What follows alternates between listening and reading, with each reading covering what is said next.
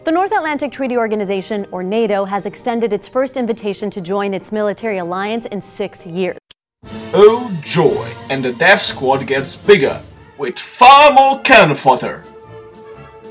Montenegro, a small formerly communist Balkan country.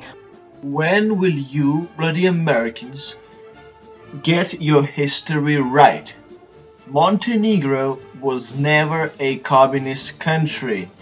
Look it up, lady. Will be the newest of its 28 members. After years of fighting, here you should have said encouraging or strengthening internal political and legal corruption to qualify for membership, Montenegro has finally been welcomed to NATO. After having been bombed illegally by that very same organization. Yay! But with this invitation comes old rivalries, mainly Russia. And when you say Russia, you really mean Vladimir Putin, because you put a picture of Vladimir Putin on, don't you? How about instead of Russia, you actually think what Russia is? It is a great country and a great friend to our people. Also, Vladimir Putin is a great man and a great friend to our people. But do not be so, how do you say, dishonest, and instead of Russia just putting a picture of Vladimir Putin in. And how about, instead of saying that this brings on old rivalries, instead of first mentioning Russia, you first mentioned the Serbian and the Montenegrin's people who fought against NATO in a heroic war, an illegal war that NATO decided was a peace mission. Fuck you! One spokesman for Russian President Vladimir Putin has even called this addition a mistake and provocation. But Montenegro is a very small country with a tiny military. If it's not a mistake and not a provocation, then why are you saying but after your statement? Oh, so but Montenegro is tiny. It's of a strategic position, lady. Look at where it is on the map. And no present conflicts. Their admission into NATO will not likely have any large ramifications for the organization. Then why invite it in at all? Why not just let it be as it was for all these years? Tell me, why does NATO need tiny Montenegro? Eh? Or world as a whole. Unless Americans place a few ballistic missiles with nuclear warheads in Montenegro. Ooh, how about that? Yeah, here she just talks about history of NATO and Russia bad, and so on. This is why Russia gets angry when formerly communist countries join NATO.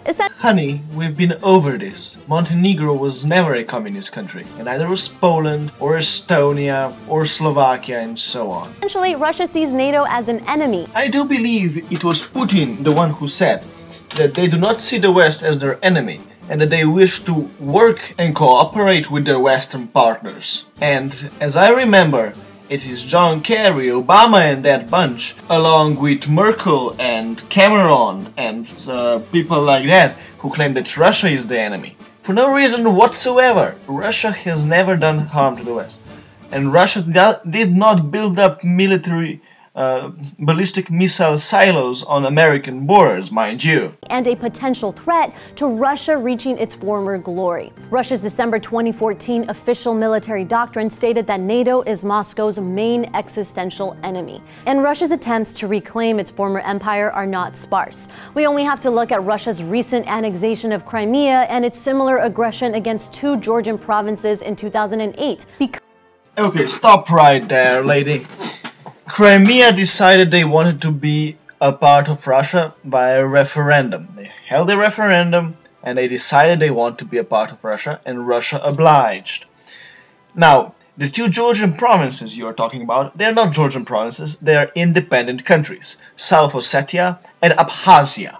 They're internationally recognized, and it was Georgia who initiated the violence and attacked those 2 countries, attempting to annex them back into Georgia. Whilst Russia, who already had peacekeeping missions in Abkhazia, was asked by both Abkhazian and Georgian governments to come in and help their countries remain free from Georgian oppression. Now, I know Uncle Sam pays your bills, but that doesn't give you a license to lie to the world, and particularly to mostly probably young, impressionable audiences who believe everything they hear on the internet. People, please don't believe these liars and propaganda spreaders, please.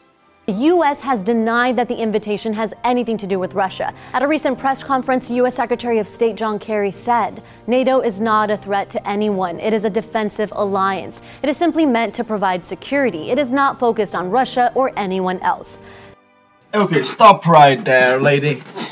Crimea decided they wanted to be a part of Russia by a referendum. They held a referendum and they decided they want to be a part of Russia, and Russia obliged. Now, the two Georgian provinces you are talking about, they're not Georgian provinces, they're independent countries, South Ossetia and Abkhazia. They're internationally recognized, and it was Georgia who initiated the violence and attacked those two countries, attempting to annex them back into Georgia. Whilst Russia, who already had peacekeeping missions in Abkhazia, was asked by both Abkhazian and Georgian governments to come in and help their countries remain free from Georgian oppression. Now, I know Uncle Sam pays your bills, but that doesn't give you a license to lie to the world, and particularly to mostly probably young, impressionable audiences who believe everything they hear on the internet. People, please don't believe these liars and propaganda spreaders, please. My dear viewers, today I suspect we did not learn anything new, but at least we learned of how Americans think, how even independent agencies, somewhat independent, anyway, because we know how American censorship and propaganda machines work, anyway, think, and how they spread their propaganda and how they indoctrinate their people, how they try to indoctrinate the entire world. Do not believe them, my dear viewers. Do not believe their propaganda. Fight on.